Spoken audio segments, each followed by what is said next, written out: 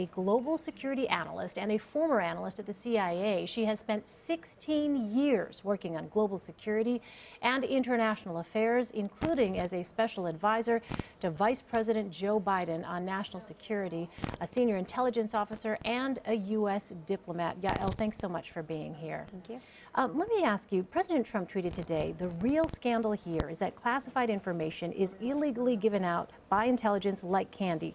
Very un-American. This isn't the president's first time taking on the intelligence community. And Yael, you have a unique perspective. What do you make of these comments? Well, first of all, I think it's really interesting that he's already blaming the intelligence community when, from everything that I read, we don't know who actually leaked the information. So I just actually want to start with that point. That information it is true, it could have come from somebody in the intelligence community. It could have come from someone at the White House, from someone at Congress. It could have come from anyone in the government. So he has already laid down the marker that this is yet another battle he wants to go through with the intelligence community. And I just find it excessively dangerous to continue to play this game with the men and women of the CIA or with the FBI or with any of our intelligence communities who are there to ultimately serve us. But is there a higher than normal level of leaks going on right now? So I can't quantify if there is. I mean, without question, there's a higher level of media attention to it because our own president is the one who keeps bringing it up. I mean, we do know that leaks have always been a problem in the U.S. government, and we know that President Obama, spoke about this as well. This is not something new, but it is new to have a president already attack the intelligence community when my reading of both the Washington Post and New York Times articles were that it was 4 or 5 former and current government officials. They didn't specify who the leaks were from. So to me, it's a little bit odd that we already are talking so much about that element of it. Well, just give us some context and some background here. Intelligence agencies like the CIA, the NSA, they're meant to be, for obvious reasons, apolitical, nonpartisan. But how important is it that they remain that way? It is absolutely fundamental to everything that we as Americans hope our agencies will protect us from. I mean, I want to continue to have faith in my institutions. And these are the institutions at the end of the day, even beyond the Russia story, that are there to protect us. And I'll just use from my own experience from the CIA. As a CIA analyst, being nonpartisan, I mean, that is your bread and butter. You know that from the day you arrive. And when it is the worst thing you can actually say to a CIA analyst is to accuse them of being political. And when that accusation is coming from our own president, it not only demoralizes the analysts, but it's going to be harder to recruit in the future the next generation of CIA analysts when they feel both useless because our president's saying that he doesn't even read what their analysis is provided to him, and when they are being pitted in the American public debate as having some evil ulterior motive. Let me ask you, when you hear things like there are reports that officials such as K.T. McFarland, for instance, walked into a National Security Council meeting with, using the phrase "Make America Great Again," with this kind of campaign rhetoric that was very much prominent during the time before the election. But here we are now. The election is long over, and the Trump administration has been in office. What, for you, as someone who was in the intelligence community, when you hear that, what reaction do you have?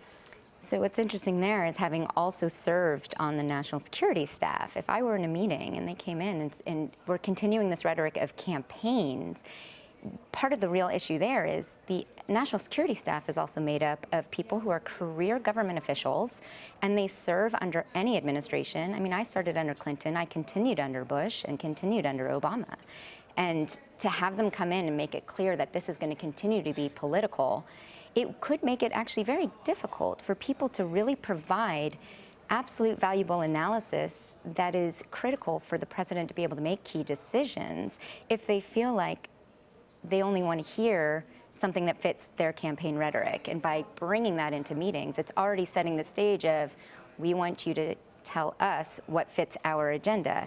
And I think that's very concerning to give that message as well to the intelligence community. Can you just give us some background? How is it traditionally, how has it traditionally worked when you have a new administration coming in and you have career officials in the intelligence community with their product, with the results of their work?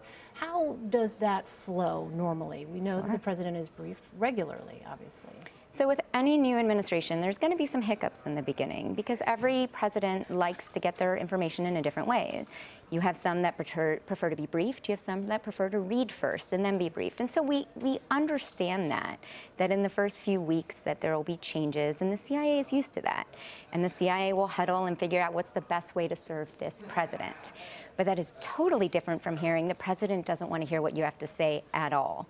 So generally, you have, no matter what, your analysis does not change based on who's the president. It's only in how it's delivered, whether it's delivered with more graphics or more talking points or more orally. Those are the things that change.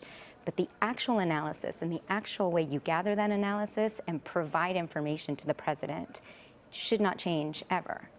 I want to read a quote from John Schindler, a former National Security Agency analyst. He wrote in a column for the New York Observer, quote, "Our intelligence community is so worried by the unprecedented problems of the Trump administration. Not only do senior officials possess troubling ties to the Kremlin, there are nagging questions about basic competence regarding Team Trump that it is beginning to withhold intelligence from a White House which our spies do not trust." And I'm being told just now that the Wall Street Journal is coming out with similar reporting even as we speak. So what do you make of that? So I read this one as well, and I have very mixed feelings about this because I'm not sure how accurate his information is.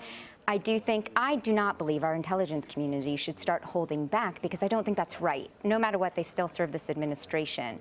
That said, I do think that it is standard throughout time. The CIA doesn't give all sorts of compartmented information that doesn't actually need to be shared, like this person gathered this information by paying so-and-so this much money. Those are the types of details that don't need. So if they're holding back those kinds of details, that's normal. If they're holding back analysis, that is problematic.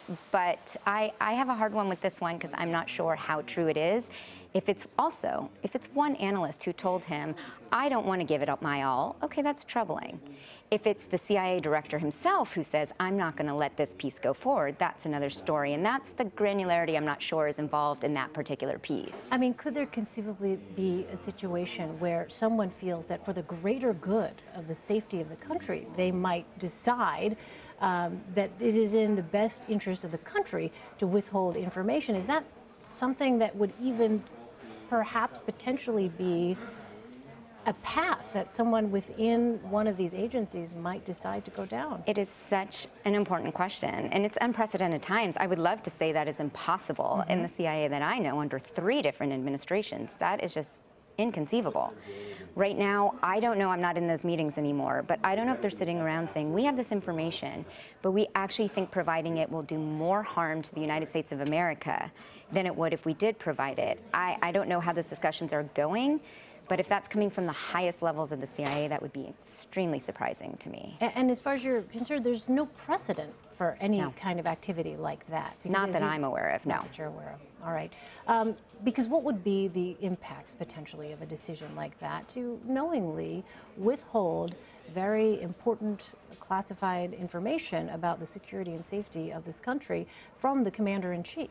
Right, and I cannot in any way imagine that that would be the case. I cannot imagine that the CIA would withhold information that actually affects the national security of our country. If what this person is writing is true, I would think it might be more about just the Russia investigation or things that are actually implicate somebody in this administration. And yes, the implications will be serious if that turns out to be true. It will undermine the public's faith in those institutions. And that is the really unprecedented situation we find ourselves in. But I cannot for a second believe that they would withhold information that would actually affect our safety and our security. All right, Yael Eisenstadt, thank you so much for coming in and sharing your perspective with us. It's really important for people to understand that perspective of folks in the intelligence community. Appreciate it. Thank you.